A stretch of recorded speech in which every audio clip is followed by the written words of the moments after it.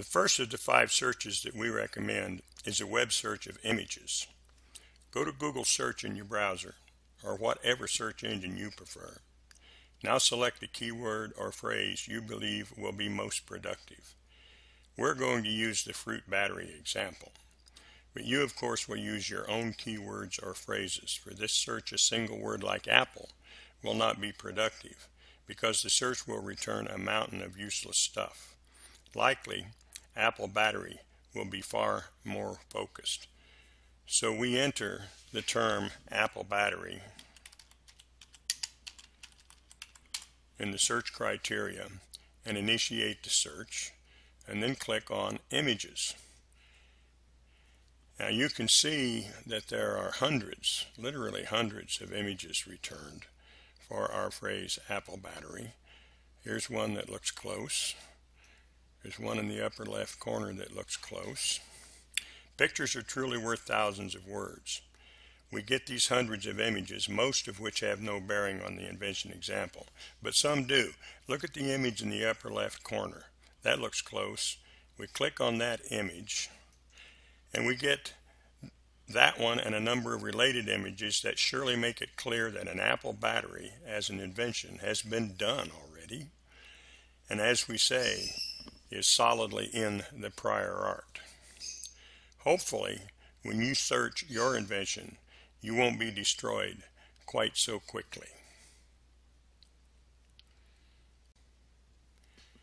Now we will do the second suggested search technique, a Google search of information in websites. Again, if you prefer, use a search engine of your own choice. We start at the Google input screen as you see. Enter your phrase, in our example, apple battery, in the search field.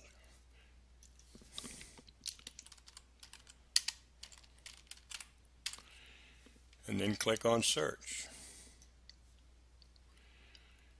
As you can see, the sites listed are all about batteries for Apple products, not batteries made from apples. This does not mean that there are no sites that describe the invention we are looking for. And this is why we develop a list of keywords and phrases. We need to go to a different phrase. So now we enter fruit battery and initiate the search. And the result changes dramatically. There is no huge corporation named Fruit, so we get sites that describe batteries using fruit as a power source.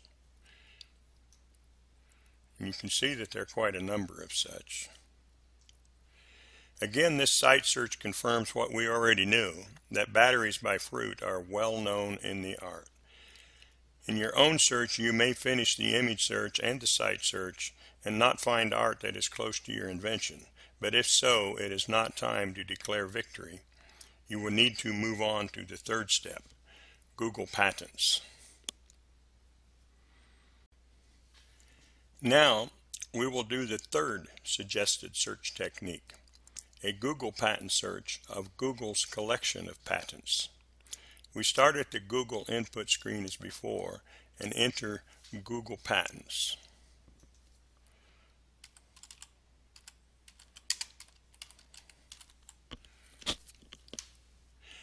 The search returns a site for a Google patent search. We click on that and we get an input screen for searching for patents in Google's collection of patents. We put our fruit battery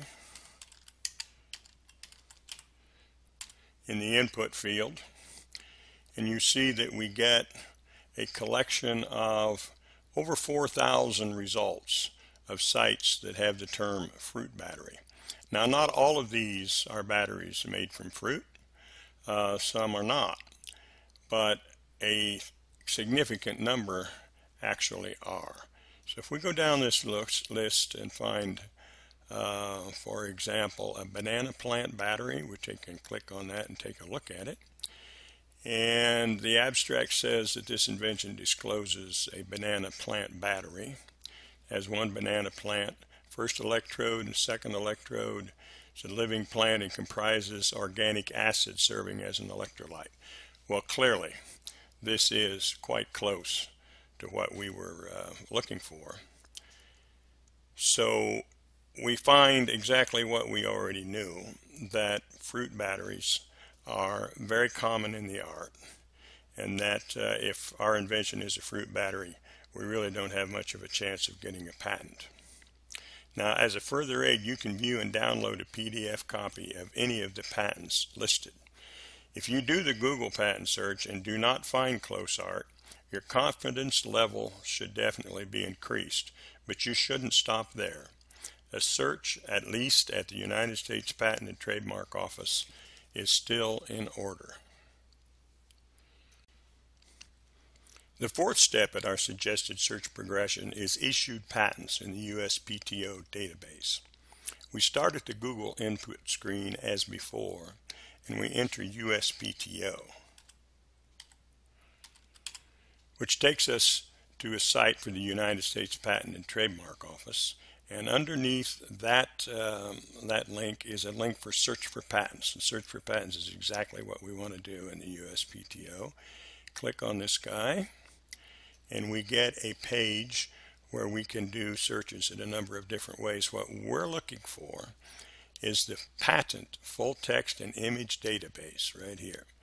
So this is what we want to look at first. We want to find if there are any issued patents that have our keywords and phrases.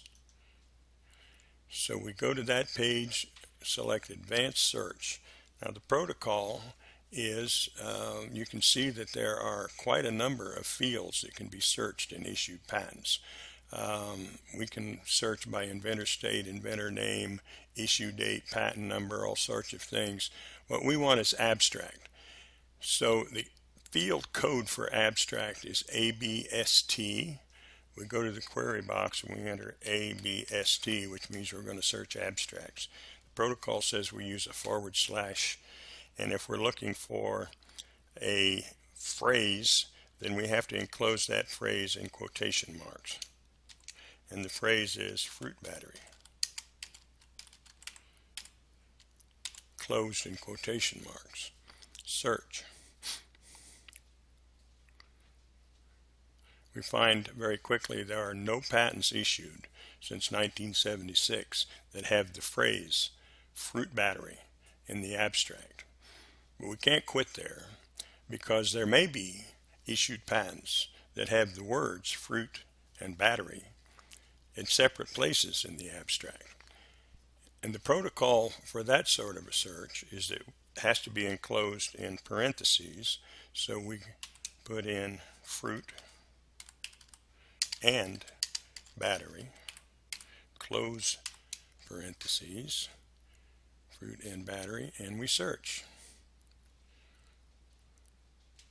And we discover there are 4 issued patents that have the terms or the words fruit and battery in separate places in the abstract. If we look at these, the fruit picker apparatus with a motor operated cutter is probably not our guy. Outdoor intrusion detection alarm, nope. Electrolytic device may very well be. So we'll look at that one and look at the abstract. Dry cell battery, filler material, vegetal origin. Electrolyte is preferably raw paste material of the fruit of the carica papaya, and it has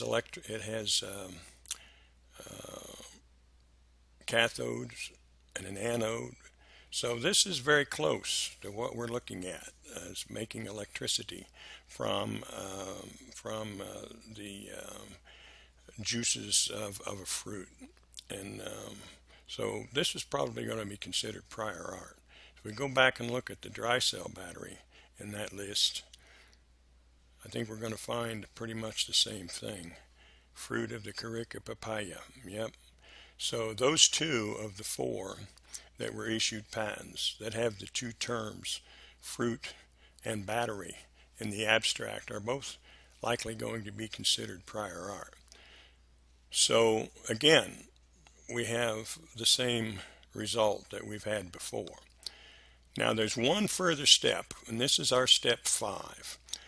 That is that there are published applications in addition to issued patents that we have to look at. So we go back and we look at the patent application full text and image database. These are patent applications that have been published but have not yet perhaps issued as patents. Some of them have. But we go again to advanced search. We get a rather large collection of fields that can be searched. Again, we want abstract. So ABST is our key, and we do it exactly like we did for issued patents. And we're going to look for fruit and battery. And we search, and then tell me I'm wrong. Oh, I didn't include the /.